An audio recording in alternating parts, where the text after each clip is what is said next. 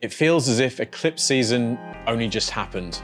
Last year's autumn eclipses unleashed a hurricane of controversy and violence that unfortunately still hasn't abated. But time is flying, the world is changing terrifyingly quickly, and eclipse season is already here once again. March will see a second eclipse in the sign of Libra, so the portals of change are once again opening, potentially initiating fresh chapters of stories that began back in October 2023. But eclipses aside, this will be a month marked by the heavy influence of Pisces, the sign marking the end of the story of the zodiac, and one that concerns the surrender of the self and the return to source. And so March looks like a month to imagine, create, and tend to the spiritual. You'll want to use this time wisely because April looks like the most astrologically dynamic month of the year. And in this forecast episode, we'll explain how to surf the waves of change in March to make sure you're ready for whatever April has in store. As ever, I'll be joined by S.J. Anderson and Steph Koyfman for another concise lowdown on the month's astrology that will clue you in to what's coming both for you individually and for the wider world. But before we get into what's coming this month, let's make our customary review of the previous month's events. First, a quick disclaimer. In this review section, we're just highlighting a few examples of moments where the astrology described world events most vividly. We aren't pretending this is a balanced picture of the world situation, nor does it imply that these are the most important things that happened over the last month. The point is really just to say, astrology works, and here's the evidence. Now, as we predicted, Aquarian archetypes were all over the major events of late January and February. For example, there were huge developments and controversies around new technology. On January 29, just a week after Pluto ingressed into Aquarius, Elon Musk's Neuralink implanted a brain chip into a human for the first time. So there's not a lot else that we really know at the moment, right? Like, what does success mean in this case? Was this done safely? Is this something that could potentially restore mobility to paralyzed patients or sight to the blind, as the company claims to want to do? But this does feel like it could be an omen of where our cyborg future is headed, for better or for worse. Tucker Carlson traveled to Moscow to interview Vladimir Putin. Regardless of what you think of either man, this story was highly Aquarian. Aquarius has to do with the theme of the outsider, and outsiders aren't always the people on your side or even characters you find sympathetic. This is a kind of Pluto and Aquarian coup for independent media, Tucker being completely independent in a way and releasing on social media platforms rather than connected to a formal institution of traditional media. So we may see more decentralized, which is often a keyword for Aquarius, but decentralized media structure. Anybody can be a journalist in our day and age. Also pretty shortly after the Pluto ingress, AI-generated porn was in the news. This was a pretty foreseeable outcome of what deepfake technology would be used for, and it's already being used against women and girls. Taylor Swift was the most high-profile victim of deepfake porn around the time of the Leo full moon. So that Leo full moon was opposing Pluto a couple days after its ingress into Aquarius. So we saw the full moon revealing this novel Plutonian potential in the sign of Leo, which is the sign of the entertainer and the celebrity. Maybe the biggest thing in February is the Apple Vision Pro. All of those images disseminating over social media as that VR headset was released to the public. People are walking around the streets moving their icons that only they can see in their headset. It's very tripped out and very Saturn and Pisces. What is real? What are the boundaries of reality? I think the Apple Vision Pro headset is very much both Saturn and Pisces, but then it's Pluto and Aquarius, new tech, new innovative tech coming online. So that's a very interesting story that combines those two transits, I think, very well. In early February, we saw huge protests by farmers creating disruption across Europe. Well, this was clearly indicated by the sign-based square between Pluto in Aquarius and Jupiter and Uranus in Taurus. Pluto in Aquarius has to do with the empowerment of those at the margins. And in these technocratic, metropolitan times, people who work the land are, I think it's fair to say, relatively marginalized. It's interesting to note that Aquarius is one of Saturn's signs, and Saturn was the planet that traditionally represented the land and agricultural workers. We saw King Charles diagnosed with cancer when Pluto was in that first degree of Aquarius. Of course, the Pluto and Aquarius stories have often been about the King of England. You had King George and the American Revolution against King George back in the 18th century. You had King Henry and his wives and the break from the Catholic Church back in the 16th century. So this has been on the bingo card for Pluto and Aquarius. Look for the King of England or the Royal House of England, and changes there. There's talk of William's inauguration maybe coming during Pluto and Aquarius, which would kind of be a revolution in terms of youth taking over that institution. With that recap out the way, let's head into March, which begins with Mercury, the messenger, swimming in deep waters. If you're enjoying this video, please do give it a like. And if you're finding our work useful, why not hit the subscribe button and make sure you don't miss future episodes. Mercury will spend the first 10 days or so in the watery, boundaryless realm of Pisces, a sign in which it's seen as debilitated. March has 3 distinct phases, and the first 10 days is kind of like the Mercury confusion arc. So we come into the month with Mercury severely debilitated. In its fall, combust the sun, separating from a conjunction to Saturn, applying to Neptune. So don't expect much to make sense in early March. Don't expect to be understood.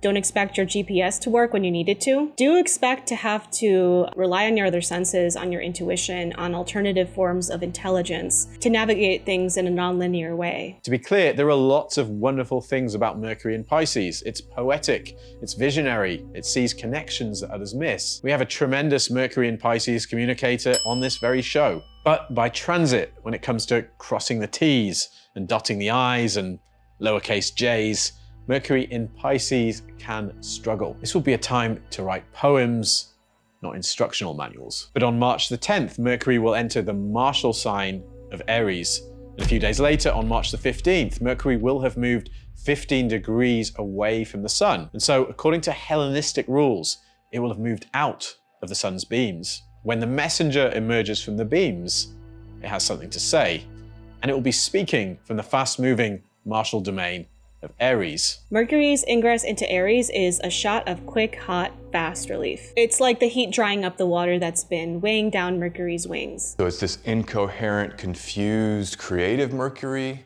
that then will shift as Mercury comes into Aries here in March into one where force, power, and clarity of movement are much more a part of the Mercury story. Mercury in Aries is quick, direct, and fast. It makes the straightest beeline to its destination, unlike Mercury in Pisces, which tends to circumambulate a little bit. Mercury in Aries is economical with its words. It manages to say a lot with very little, right? This is in contrast to Mercury in Pisces, which is evocative. It describes the shadow of the thing it's describing without directly naming it. Just in general with Mercury in Aries, words can become swift, they can become like arrows. So this is the kind of tendency with Mercury in Aries, swift, piercing, and sometimes aimed with intent to trigger. So you might want to also be careful here, especially because these initial Mercury in Aries strategies, second half of March, will be reviewed and tested as Mercury stations retrograde on the 1st of April, and then April is all about Mercury reviewing degrees in Aries. On March the 19th, Mercury reaches 15 degrees and 58 minutes of Aries, and so enters what astrologers call shadow. And this has to do with Mercury's retrograde cycle, because on April the 1st, Mercury will station retrograde. On April the 25th, it will station direct at 15 degrees and 58 minutes of Aries. And so when Mercury reaches that exact point in the zodiac on March the 19th, it will enter territory that it will later have to retread. This is known as entering shadow. And so from this moment, we can expect that the pieces of the story of April's retrograde will start to be put in place. So you definitely want to know that as you're deploying mercurial energies here in March, that there's a long review process and a reconfiguration that April brings. And the other thing I'll just say about Mercury in Aries is that whatever we're writing and thinking and speaking and analyzing in March after Mercury enters Aries, these are words that are also involved in the eclipse story, because Mercury will be in Aries for that solar eclipse on 8 April. And so very much pay attention to what mercurial moments you're experiencing here in March leading up to that eclipse, because they very well may be part of the eclipse story. You write a letter, you send text, you write emails. those are now all the fuel or the clay for how that eclipse will change reality. So be watchful.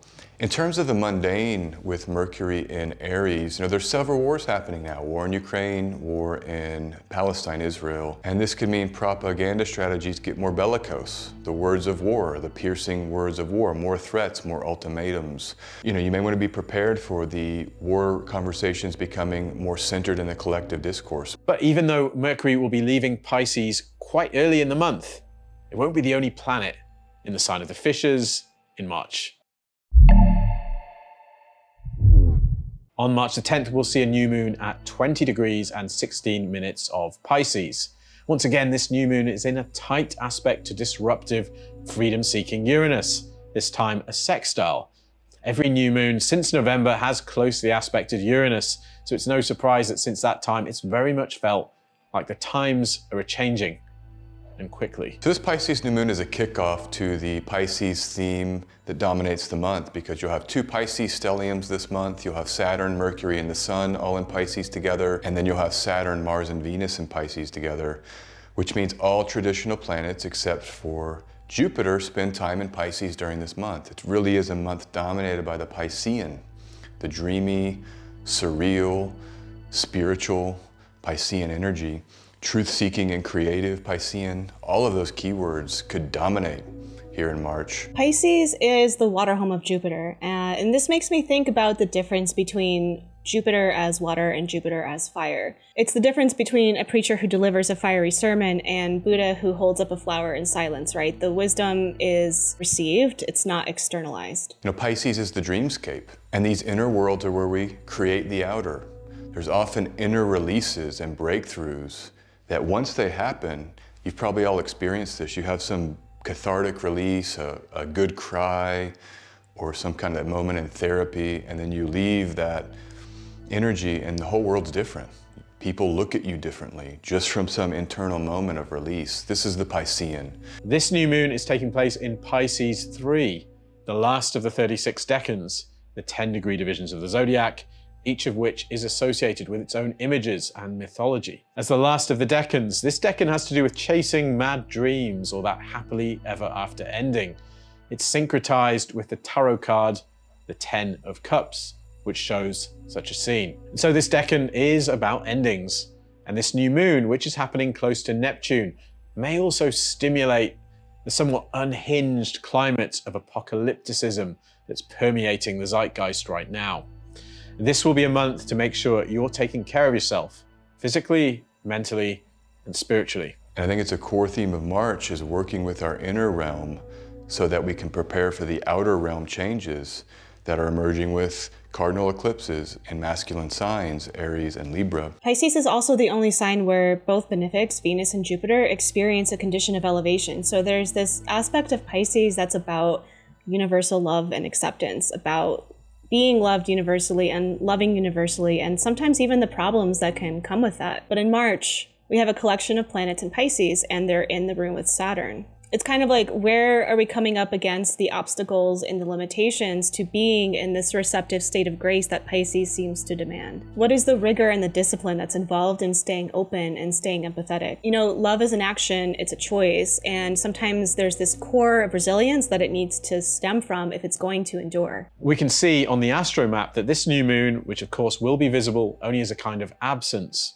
will be culminating over Russia and the Middle East, and more precisely, Yemen and the Gulf of Aden. And so the month following this moon is likely to see more disruptive developments in this part of the world, a region in which we may be seeing the first stirrings of what increasingly looks to me like a kind of holy war. Remember, Pisces is a sign of faith, among other things. And I think Dune 2 is the perfect movie here, because Dune 2 will be released by this time, new moon in Pisces, and the novel came out when Saturn was in Pisces in 1965, so Dune is very much a Piscean and a Saturn and Pisces creation. So it's very much about the seriousness and the heaviness of hierarchies of religion and how that motivates groups, and the structures of beliefs and prophecy coming true.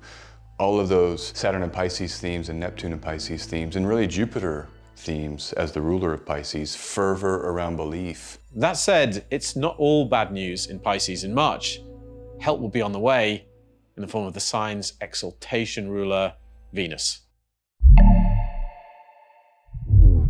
On March the 11th, Venus enters Pisces, the sign in which Venus is in the condition of essential dignity known as exaltation. This empowers Venus significantly, although she will likely need those powers given the house guests she already has in Pisces, Saturn and Neptune, and from March the 22nd, Mars. The middle part of March is more or less defined by exalted Venus getting body checked by Saturn. So this is really when all that stuff we talked about earlier, the challenge of maintaining an open heart and the rigor of love, come into focus. Hard Venus-Saturn aspects tend to subjectively not be that fun. It's the metaphysical equivalent of a bad hair day. We're not feeling cute, we're not feeling open, we're not really enjoying things as much as we'd like to be. We might be in a state of rejecting and feeling rejected. But, there are ways that today's no can definitely more clearly define tomorrow's yes. Venus is exalted in Pisces. It'll be with Saturn in Pisces. And that blend, Venus with Saturn and then Venus with Mars,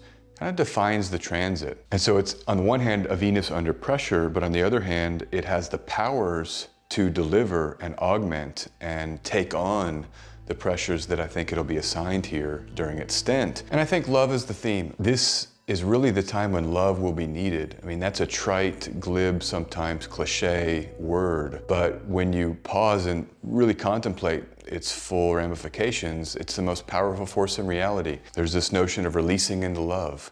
Breakups, you got to release the ex into love and just move on. Love yourself, love the past, forgive. All of those themes are strong here and will be very much needed. A malefic conjunction or co-presence is really about survival, surviving the challenge and the kind of edge that life can bring at times, the elbows that life throws at us. I mean this in the most profound way, where you cry and grieve and go into the pain, but you meet it with love.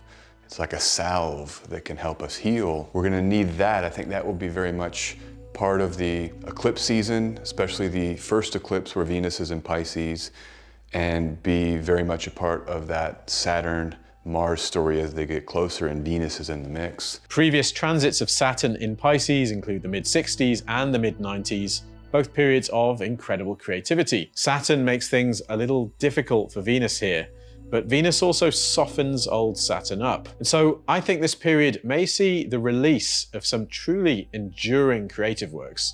If you're a creative person yourself, even in the most humble of ways, it will be a good time to put effort into your art. The results will likely be well worth the struggle. And now for something completely different, because on the 20th of March comes the new year, the astrological new year. On March the 20th, the sun enters the sign of Aries. This is the beginning of Aries season. Aries is the sign in which the sun itself is exalted and thus more powerful than usual. The sun in Aries is a really great teacher of personal sovereignty and what it means to stand in your authority. The sun is part of a greater ecosystem, right? A solar system. But authority and sovereignty is when various aspects of your life are constellated around your authentic expression of selfhood. One of the best Aries traits is that there's a lot of honesty in how simple, straightforward, and direct its expression is. Aries isn't trying to hide anything. What you see is what you get. You might not like what you see, you might not like what you get, and that's okay. That to me is a teaching on sovereignty. Some of us could really stand to benefit from having a little more audacity, and Aries season is a really great time to push past your own timidity. But the entrance of the sun into Aries also marks the moment of the spring equinox, when the balance between light and darkness shifts. In the Northern Hemisphere, we enter the half of the year in which light predominates over darkness. And so this is a time associated with birth and new beginnings. So the astrological new year comes here in March, the Aries Ingress on the 20th. It's the time when astrologers celebrate, International Astrology Day, I think they call it. Various cultures have used this to start the year. That's their starting point, not January 1st. So there really will be a sense of fresh beginnings. Traditional astrologers had specific ways of prognosticating on how the coming year would go. They would cast a chart for the exact moment the sun entered Aries to forecast the nature of the year. And of course, they'd cast that chart for a particular place. So the Aries Ingress chart will always be different for different parts of the world, reflecting the reality that, as with individuals, the fortune of nations differs each year. That said, the sign placements and aspects between the planets will be the same regardless of the location, so there are also general comments that we can make. The Aries Ingress means some of the astrology we've already talked about in this episode will be baked into the year. So in the chart, no matter the location you pick, the striking feature is the Jupiter-Venus mutual reception. And Jupiter and Venus, Venus in Pisces, Jupiter in Taurus, they actually bonify by a benefic enclosure. They bonify Saturn in Pisces. And so that is going to be all over the world. And every location will get this beautiful Saturn in Pisces with Venus in Pisces and the bonification of Saturn.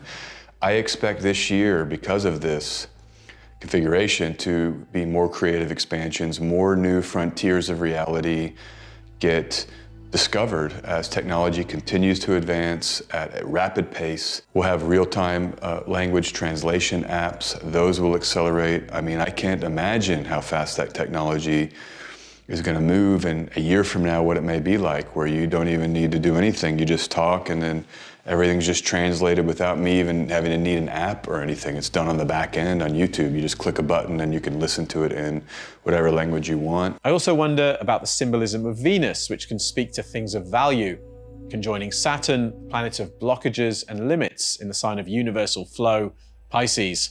The chart may be speaking to problems with global trade, particularly trade via the oceans. The other thing in this chart I find striking is that there's a luminary fire trine. It's close but separating, but the sun and moon are darn close to each other. I think it's a few degrees away. The moon is separating in early Leo. And I think this brings some kind of inflamed passion this year. And so to have them both in such a flowing configuration of fire, it really does invite us to kind of get excited and passionate this year. Lust for life.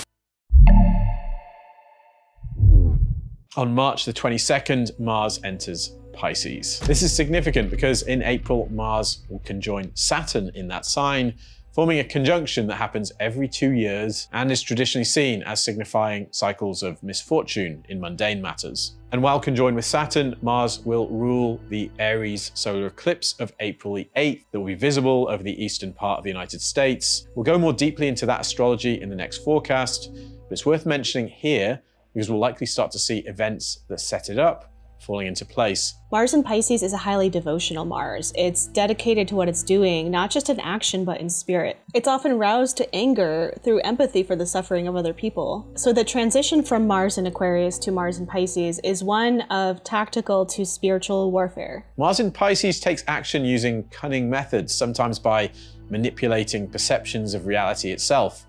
And given Pisces' artistic leanings, this is a Mars that can be more inclined to create and influence than take action or attack using more traditionally martial methods. My image for Mars, or one that I love, is that sword that's aflame. Mars is a planet of fire, it's a planet of weapons. What's so beautiful about Mars and Pisces is that flaming sword is submerged in the water, so it may still be warm, but it isn't as dangerous. And so just to put that plainly in some kind of practical terms, you know, all the actions you're wanting to take, all of the tools, the sense of urgency may be softened here. Pisces is also the inner realms of selfhood. And so there's a real opportunity to explore motivations for action, for releasing past pain, and forgiving, right? Forgiveness is that wonderful container for healing and releasing the past. It really does open up new ways forward. Sometimes without forgiving, we're locked in to the past. It haunts us and it contains us. So look for opportunities to forgive your wounds. The Mars Ingress is also significant because it begins the story arc of the Mars-Saturn conjunction that's going to be so much a part of the Aries eclipse in April.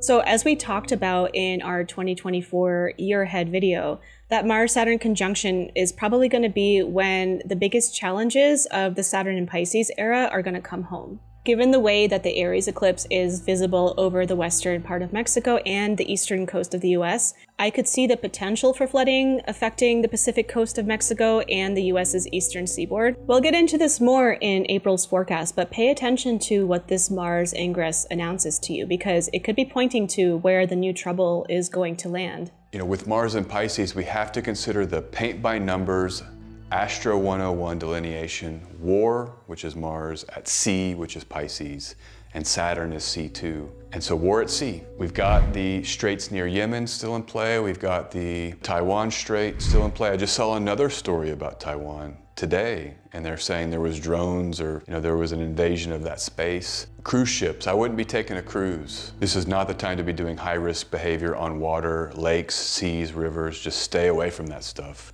until Mars can clear Saturn and then leave Pisces. We're already seeing what looks like could be the beginnings of a kind of holy war in the Middle East right now.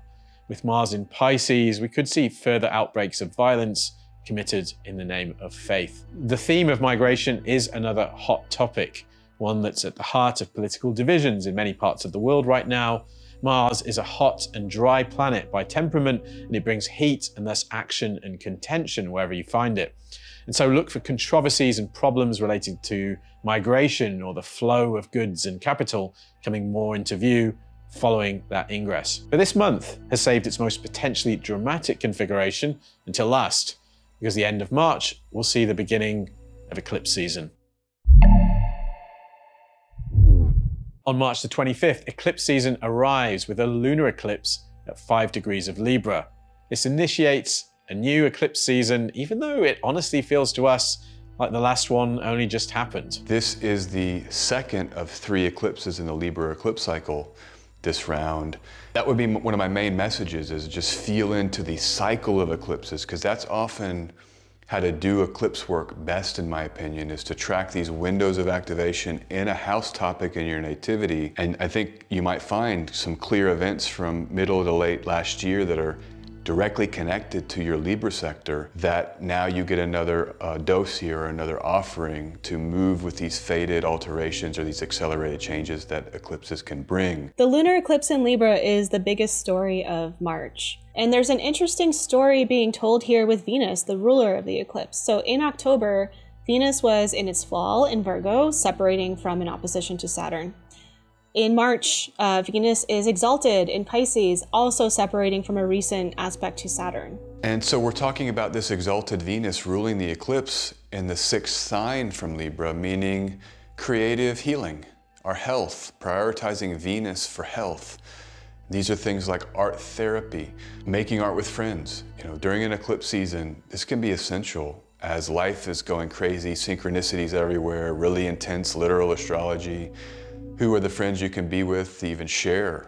I mean, that would be a Piscean, sharing with people to heal. The last eclipse in Libra corresponded to an unraveling of diplomatic ties, both politically and interpersonally. And I don't know if you can recall, but I feel like there was this spirit of bad faith and distrust in the atmosphere. We might see more developments of a similar nature with this eclipse, except this time we might be letting some relationships go out of a spirit of love and generosity, or simply letting relationships take a different form instead of trying to cling to what it was. This is definitely a conscious uncoupling type of eclipse. Libra has such a heady, serious, and anal retentive nature. It can often be that sign where it's like everything has to be held so tightly and no one can be angry, and it's taking on the problems of a group and trying to make sure everybody's happy. This can be kind of a darker side of Libra. So as the eclipse comes, maybe some of that gets out of control, and our Libran is going to have to release this mental prison sometimes that it can be about, or this people-pleasing energy. And we might need to loosen that grip, lighten up, and get real and honest. I mean, this is Venus and Pisces with the malefics there, and that's the only way to move a relationship into a new level of intimacy. Sometimes it's to disclose the difficulty and talk about the pain. I think that'll be a big theme of this eclipse moment, for sure. This fresh Libra eclipse will be culminating over the United States and Mexico. And it seems likely to me that we could see further legal rulings or rebalancing and disruption around the ongoing migration and border issues. The first Libra eclipse happened in October and coincided with the shattering of balance in Israel-Palestine, which has led to dreadful violence there and spiraling consequences around the Middle East. It's also had serious ramifications for the United States, where the eclipse was visible. Now we have another eclipse in Libra, and so often with relationships and conflicts and situations, they can surf eclipses, meaning they begin with an eclipse, end with eclipse. And so I'm very interested what will happen with Palestine, Israel. We hope so much that the war ends and that there's a negotiated settlement of some kind and that relief can be had for all of the suffering that's happening right now. So that's what I'm wishing for, that this eclipses out. So that's it for this forecast episode. I'm currently taking some time off consultations, but I have some new goodies coming in the pipeline pretty soon. But Steph and SJ are available for bookings. As usual, I'm available for natal chart readings, year-ahead forecasting, student sessions, general consultations, and progressed moon histories. So at the time of this recording, I have about 7 spots left for March. I'm sure that by the time this video goes live, I'll be starting to book for April. I hope to see you soon. All right, I wish you all a great March. Have a wonderful eclipse season. Remember to stay spiritual. You might want to turn down life, pray, connect with your divinity, get existential. You can follow me, sjAnderson144.com, go to my website, my reading schedule is there. My YouTube, I'm uploading videos, trying to keep consistent with that, so just check out my YouTube channel. Like and subscribe, comment. I try to answer those comments when I can. Follow me on X, Twitter, I'm always there, tweeting and engaging, so talk to you all soon. Thank you, Dan and Steph. Have a wonderful, wonderful March, and peace. If you're interested in what we've said in this episode about Saturn in Pisces, then I suggest you watch this video from last year, in which I was joined by astrologer Mo, aka Austral Tour, and we dove into what we thought Saturn in Pisces was likely to bring to the world since March last year when it entered that sign, and 2026. Thanks for joining us once again, stay safe, and see you next time.